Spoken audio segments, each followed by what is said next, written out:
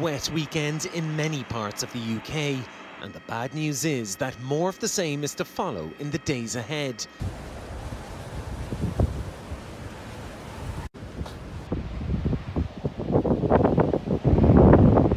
As West Sussex Fire and Rescue Service battle to keep the waters from an electrical substation. In Devon, a family-run pub collapsed following torrential rain. Okay, so we've made it down to Carpco. We've got a split load on here, so Andrew's got the bulk of this. I've got around sort of 90 or so boxes in total, so we're just taking them off at the moment, and then we'll go ahead and figure out what's what. But yeah, so far so good. Ashley's clearly spied one with his name on. So yeah, we've got to just wait to get this unloaded, and then we've parked the van there, so we have to reverse that out so we can able to get this one in. But yeah, so far so good. Doesn't look like there's many damaged boxes or anything like that, so we're looking good. I think the lads are something about getting the pallet truck now in the back to be able to get the rest out, because that is literally floor to ceiling full. Considering the storms that we showed at the start of the video, it's absolutely lovely and glorious today.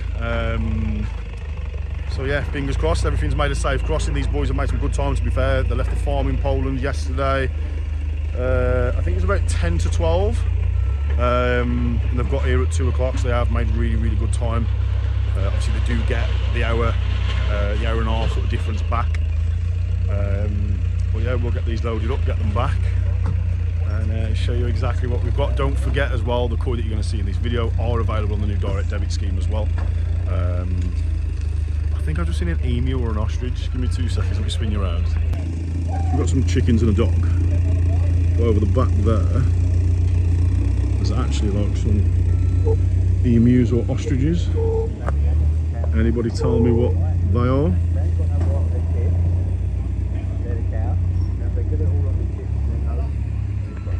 Alright, snap back to in a sec, let's go. Okay, so in the last video that we did, we mentioned about the koi sale that we are doing. Now, that is on our Nisai, and that is also on our tow side that we've had in for around 3 or 4 months now. Just showcasing, like I say, that we are one of the biggest and best Yoshiki koi importers in the UK. Now, as I explained on the previous video, let me just shut this door. I'm sitting in the car to stay nice and warm. Just while the basin actually empties itself. So what we've had is we've had approval to run quite a large sale on some of our previous Nisais and our tow size as well, because we purchase fish in different grades, you see. So we have X grade, double X grade, and then hand selected grade. The last import that we imported in was 170 hand selected koi. Now, there's some of these koi that are hyper special. So what I'm going to be doing today is I'm actually going to be photographing a lot of these koi and actually placing them up onto reeferoasiskoifarm.com. But what I'm also going to be doing is I'm going to be having a jig round inside of the farm itself. So we have our shower pond, or should I say our Go Sankey pond, which is the window pond, which is pond 3 inside of the Koi Academy. Now, what I actually want to be able to do is I want to be able to push the sumi to really develop out over winter. So what I'm going to be doing is I'm going to move in those, I've cooled those down from sort of 22 down to sort of 11 degrees, because what I want to do is I want to get them down to ambient temperature so I can move them in to Q3 tunnel, which is our quarantine 3 tunnel. I'm actually going to be placing these into pond 2.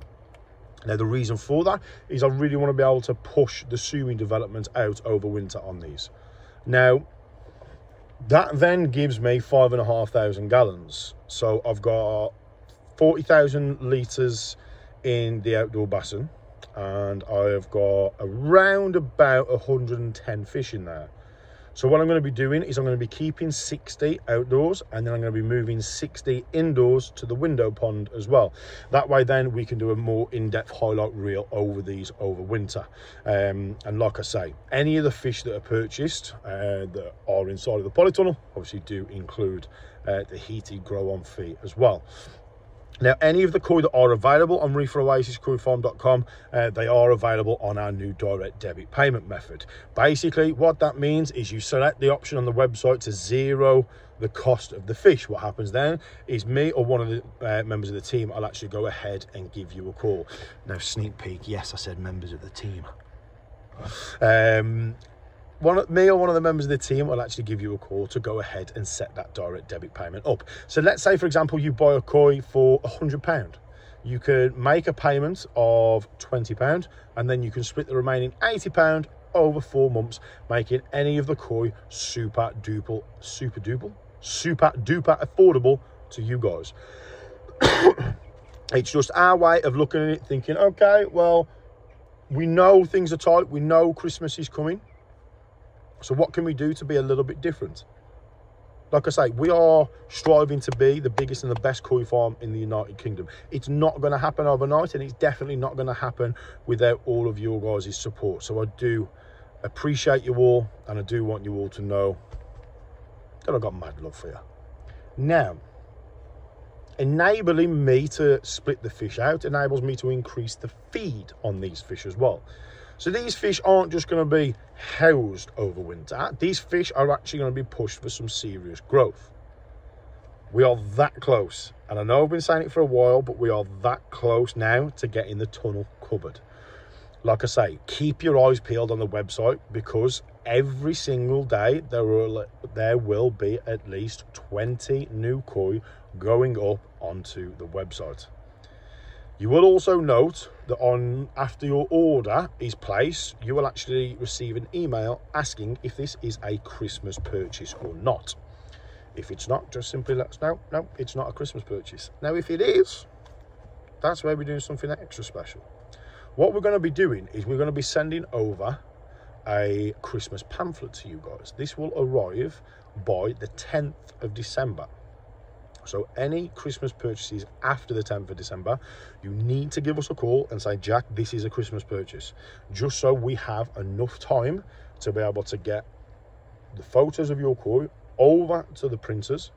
The printers will then make a brochure of your koi with your certificate, pop it in a really, really nice, lovely A4 red letter envelope, and then that'll be posted out to you guys. And then on Christmas morning, you will get an automated video sent out, which the video would have been filmed within the last 5 days, which is a personal message all about your koi. So your partners, your better halves, your children, your in-laws, whoever it may be, family, friends, have got their own dedicated video to be able to watch on Christmas. And this again will need to be done by the 20th. Any purchases after the 20th, that service will not be available. It's just our way of being able to give your loved ones an extra special sort of present to be able to open. Yes, it's an email, but still technically it's a present, where they can actually see their koi. We'll go through size measurements, what we think it's going to do in relation to coloration wise and stuff like that. Again, I think it's just another interesting additional service that we're able to offer completely free of charge to you guys. Like I've been saying for a while now, I've got 30 days of making content left, and then I am disappearing off YouTube for 60 days. And when we come back onto YouTube, we are going to be a completely different and new farm. There's a hell of a lot of stuff coming over the next sort of 8 to 12 weeks. I know I've been saying it for a while, but you will have noticed this year, you would have seen a lot of content and then me disappear. A lot of content and then me disappear. And that's because of the extra stuff that I've been doing in the background. But listen, you guys that have been hardcore subscribers and followers of the channel for a while now will know that I normally let the cat out of the bag by this point. However, I'm not going to do that. So what I'm going to do is I'm going to snap back to you all in a second and show you some of these amazing, amazing koi. Let's go. So here's the first 7 that I'm going to be moving outside. I'm really liking the way this show has started to develop through since our previous update, and same on this one here as well. Soon it's looking really dark, same on the Kindai shower as well. So looking forward to moving these outside. I want to try and develop out a little bit more of this on this one, and I want to try and bring the zippers out on here as well. And I really want to try and darken up that Benny that's on there. There's 7 there. There's another 3, 4, 5, 6, number 7 there, so 14 fish in total. So let me go ahead and sort the rest of these out. So that's the fish moved out of that bowl and out of that pond there. I've just set up a temporary little cover over here because when I get underneath with my camera, it takes out all the light, as you can see. This bowl here's got a little bit of sedating.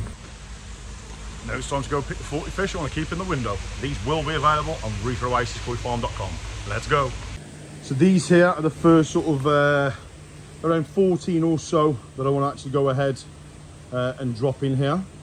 So we've got a fantastic Hiyatsuri, 2 nice Kajakus, a scaled Chiba. We've got 2 Deutsche Chiba. We've got a Benny Ryu, which I don't know why. It's just this one just seems to be standing out to me a hell of a lot. I don't know if it's because you don't necessarily see many Benny Ryus. We've got a big blue Chiba in there as well. Female, absolutely huge. Body on that is absolutely sublime. But we've got 2 Shisuis in here too. What I'm going to do, I'm actually going to do this video in 2 parts. I'm going to do one as a part 1 and one as a part 2. Simply due to the fact I'm going to put 20 in today, and then I'm going to have another look outside, film another 20, put those in, and then like I say, continue to top the level of this pond up. But for the meantime, let me get these in a bowl and let's get some short footage. Let's go. So I've just photographed 1 Shisui and put that in, and I just thought I'd very quickly snap back just to sort of show you the power on this koi. Obviously it's a little bit lethargic because it's got some sedating out at the moment, but look at that zipper all the way through. Big, beautiful, full-bodied female. Nisai coming in at 47 cm. Hyper clean all the way down the Benny there, giving it a full Hani Shisui.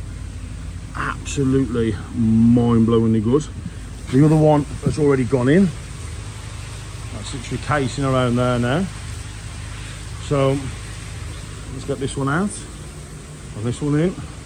That one's the female at 47 cm and the male is 49 cm. Again, just thought I'd showcase the big female Kajaku. Very, very rare you get them looking this good. All this here, like I say, it's super stressed at the moment. This here gives a nice, vivid, dark sort of red, especially when I get this back on the Yoshiki Good Pro. This may potentially be staying at the farm as a brood stock. It is available up on the website, but it may come down because I may actually be keeping this one here as brood stock because she's absolutely incredible. Fukuin of the scales looking absolutely immense. You can see there where the sumi's starting to come in on all of them. Big pectoral fins, nice clean head, and again comes in at 49 cm, an absolute whale. She is beautiful. I may actually pair her up with the male I've got here, because again that goes a nice vivid deep dark red too. Let's go. Okay, so again here's the male. So again, this one here may be staying on as brood stock. It is listed on the website at the moment, but I think this one may be too good to let go. When I say too good to let go, I mean too good as in regards to like brood stock wise. You can see here where the sumi is starting to fill in inside the fukuin of those scales. You can see already where the head's starting to go a nice deep dark red. I've seen this in person in Poland, and this here was literally glowing red. It's just because it's been off the food and it's hyper stressed. You can see the back down here where it's going nice and red, the same as down here. A little tinge of orange here, but absolutely gorgeous, gorgeous looking male. Look at the body power on that big all blue Chiba female. Absolutely incredible. Look at the size of that peduncle. She got a big fat peduncle. She got a big fat mouth too. She is absolutely gorgeous. I've got 2 of these on the whole farm. I am super excited about these. Let's go. Okay, so let's take a quick look at this beautiful, beautiful scaled Chiba. A little bit of stress marks here. That's just from sock netting up a moment ago. It's only appearing on the grey there, as you'll notice a little bit here on this leading scale here. But all it is just where she's showing indications that she's stressed. Obviously, she's just been bowled, photographed, sedated. She's going to be going to the main pond now, but I mean, look at that. Perfect, perfect window fish. Absolutely incredible. This nice brown is really, really going to start to colour up soon. Looking absolutely fantastic. Look at that. Absolutely incredible. Beautiful, beautiful plumber Chiba. You can see here how the coloration on the Chiba starts. Just waiting for this bit here now to fill in, that tiny little bit there. Absolutely gorgeous though. Again, perfect if you've got a window, and perfect viewing angle there from above. That is the best 150 quid of anybody's money. That is genuinely one of the best. I had 3 of these all year, and they were the fastest things to move out of the farm. Coming in at a small nitty at 34 cm, but the Deutsu are always a slower grower. So much potential to come in this fish, absolutely incredible.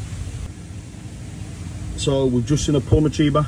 We're now looking at an Atarashi Chiba here, as you can see there, with a little bit of ginrin in the scalation at the back. You can already see where it's starting to darken up with the colder water temperatures. The Chiba literally stands for autumn leaves on water, and you can literally see why. Absolutely incredible. Perfect shaped head, nice even pectorals going all the way through. Again, small nitty at 35 centimeters, but look at the power that's to come. You can see the backbone there all the way throughout the middle. Just absolutely incredible. Jos Aben does the best of Chibas in the world. Fact. So the Benny Cymru was gone in the bowl. This literally stood out to me on the farm in Poland, then again in the bag, then again when it was in the basin. I don't know what it is. I don't know whether it's because the Benny on the head is so clean. I like the little lightning bolt there of the Benny going through the back. Absolutely perfect if you're looking at a window fish. Again, so much character there on the sides as well. Sumi is hyper dark. Look at that, it's like a mirror. Absolutely mind-blowingly good. 2 more left to go though, and then that's the first 14 in. Let's go. Would the pond really be complete without a Sankey? Don't think it would somehow. Absolutely perfect. Look at that shape. Perfect sort of cigar torpedo pattern. Coming in at 39 cm. Absolutely sublime. The Benny is very, very deep. See here where the Sumi's coming through there and locking in and there, and the same on here as well.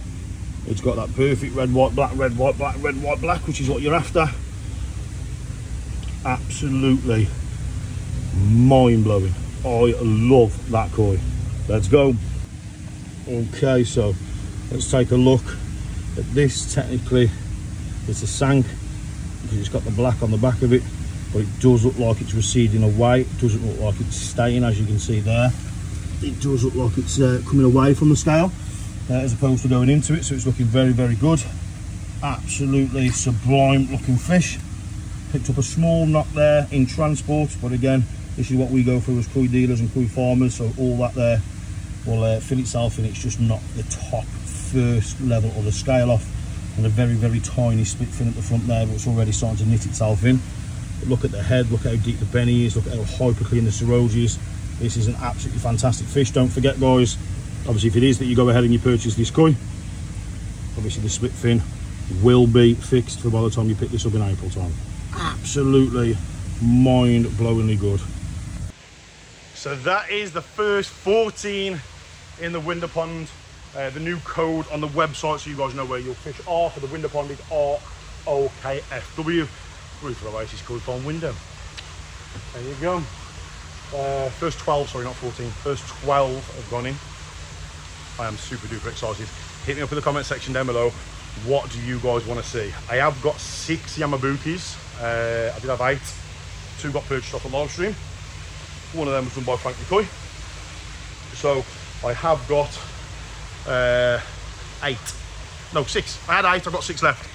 3 are going to be coming in here, 3 are going to be kept outside. See what the difference is in coloration and size. So that's going to be an interesting one to be able to see on there. A little bit of a side quest, if you like, when it comes to fish keeping. But I, for one, am buzzing with these. I'm going to go and pick another 8 now to be dropped into here. So we'll do a mini little video on that. And I'll show you some of the fish in the back pond on the next video. That whole system is up and running for me, an absolute treat. So yeah, I'm going to add 8 more on, start another video. Hit me up in the comment section down below. What kind of fish do you want to see in the Window Pond? Other than that, stay safe, stay sane. Most importantly, people stay happy. Balding Reefer out.